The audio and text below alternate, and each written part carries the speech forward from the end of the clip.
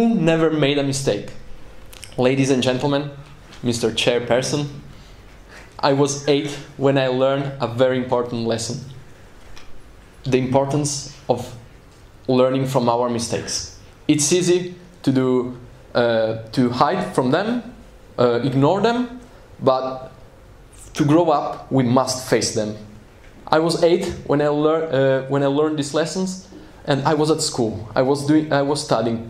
I was studying the timetable of the number 9. Yeah, easy, right? Well, they call me in front randomly. They call me in front of the class to say it, and I did pretty well, except one. I said 9 multiplied 6 times equal 53. Yeah, 53. I hate the number. Well, at that mistake, all my classmates start to laugh and laugh. I was feeling sad. Why they were laughing? I don't know. Well, when I get home, I start to crying, and my grandma came to me and asked me, what happened?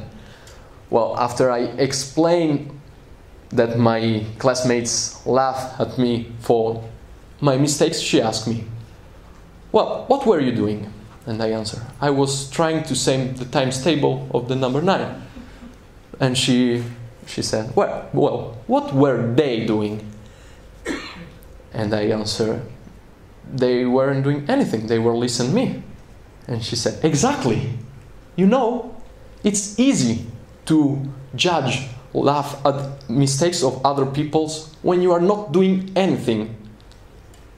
And at that point, she said, now it's your choice to start to study and prove them that there's nothing to laugh about it, or cry.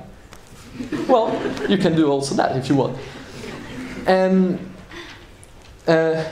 easy. So I start to study, and I try mistakes. Try again, mistakes.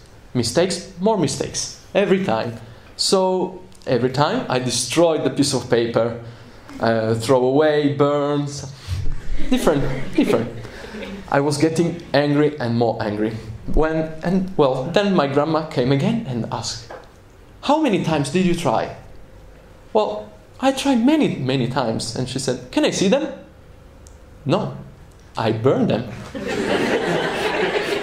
Well, you know, you cannot improve yourself, you cannot learn from your mistakes if you don't see the mistakes. It's if you want to achieve a result, you need to know what you have to improve.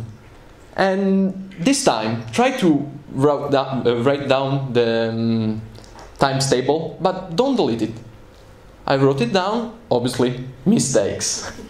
Well, this time my grandma takes my pencil and put a line through the mistakes and correct them, and says, do this every time. At the end of the day, I had so much paper with the times table of number 9. Yeah, waste of paper. But at the end, I knew the times table of number 9. Yoo-hoo! Well, then obviously I came back at school and I proved them that there was nothing to laugh about it because it was just a mistake. And now I knew the times table of number 9. Well, so, ladies and gentlemen, I was 8 when I learned these very important lessons. And now I'm 17, here in front of you, doing a speech, ready to do again mistakes, but ready also to improve, to learn from them and to get better. Because it's when we learn from them, when we face our mistakes, that we find the best part of ourselves. Thank you.